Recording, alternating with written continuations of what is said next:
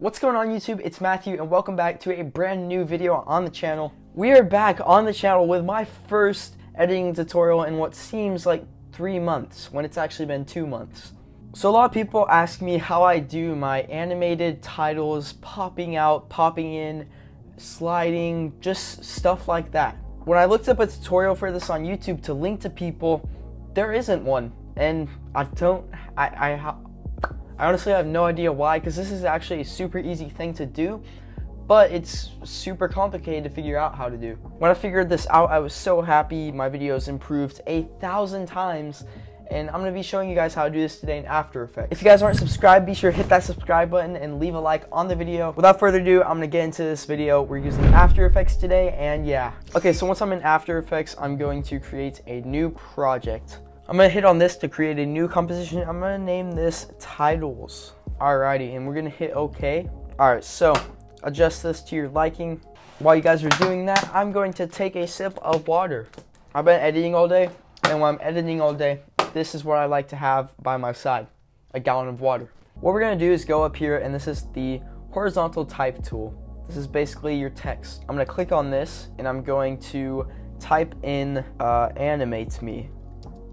Now this is actually the Fortnite font because I made something similar with this stuff earlier. So I'm going to size this up by hitting S on my keyboard, dragging that up, and I'm going to just drag it to the middle. Another thing you do is you can go to Align, and you can go to the second and fifth option. That's basically going to align it to the middle of the page. I'm going to go back to Character, and I'm actually going to change... Actually, I'm just going to change the text color to white. Now, not a lot of people know this. Some people will try to animate their stuff, and it'll do this. It doesn't come from the middle. I mean, maybe you want it to come from there, but most of the time it just looks really ugly. I'm going to hit Control-Z to undo that. To make your thing, your text, animate from the middle, what you want to do is you're going to hit Y on your keyboard, and you'll see this little target thing. I'm going to take this, and I'm going to drag it to the middle. So basically, what this does is it allows me to do that. I don't really know how to explain it. I mean, I just know how to do it. Same thing, if I do it over here, it's going to come from there, and so forth, so on. Alright, to animate this title, let's do a pop effect like this. I'm going to drag my cursor to the beginning, and I'm going to hit S on my keyboard while clicking this to bring up the scale. Hit this little clock icon to select a keyframe, and we're going to set this to 0. Drag it forward a little bit, let's do about that much, and I'm going to set this to 100. You know, I'm actually going to set this to 255. What that does is it animates it.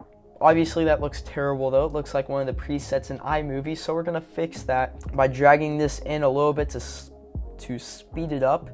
Basically, this is point A and this is point B. The closer they are together is how long it takes it to get from point A to point B. So if I hit play on my keyboard, that goes pretty fast, but we want it to be a little bit faster. I'm gonna extend my timeline, drag it in a bit. I don't want it to take a second, I want it to take under a second, so that looks okay. Now, to make this smooth, I'm gonna select both of these, and I'm going to right click, keyframe assistant, and go to easy ease, or you could just hit F9 on your keyboard. Once that happens, it changes it to easy ease, so it does this. It's a little bit smoother, but still not what we are going for. So I'm going to hit this little button. This is the graph editor, and something super confusing to first time users of Adobe pops up, and this is what you call the graph editor. If you're trying to animate stuff, this thing is a lifesaver. So I'm going to extend it a little bit more, and you'll see we have this little this curve, this S curve. Now, to make this smoother, I'm going to click on this little square, and you'll see these things pop up, these yellow lines. While hitting Shift on my keyboard, I'm going to click on this yellow dot, and I'm going to drag this to the left and drag this one all the way to the right, and now it's like a super S. And it does that. It makes it super smooth, like those YouTubers that you watch. You can also do this. That looks not very good, so I go with that usually. So yeah, that looks great. To smooth this out a little bit more, what we're going to be doing is we're going to add some motion blur to this. So what you want to do is you want to enable motion blur with these 4 little dot looking things. That's how I describe it, I don't know. And for the whole composition, I'm going to enable motion blur by hitting this. Guys, you're about to be amazed. Okay, I'm just going to hit play and you guys can watch it. It's that simple, guys. It is super easy, and when you get tools like Animation Composer to speed up your process, literally all I have to do, I'm gonna open up a new composition. I'm gonna type something in, like something, you know, maybe I want to change the font to something like Gotham. That's a good font. Okay, Gotham bold, align, 2nd and 5th, drag this thingy to the middle, open up Animation Composer, go Transition Presets, bada bing bada boom, and you see this overshoot bounce, we're gonna hit in. It has been applied, boom. And to make this even smoother, we're gonna enable motion blur. That honestly looks incredible. That is how people make titles. You may watch Phase members, or you may watch people on YouTube like RiceGum. This is how they do it.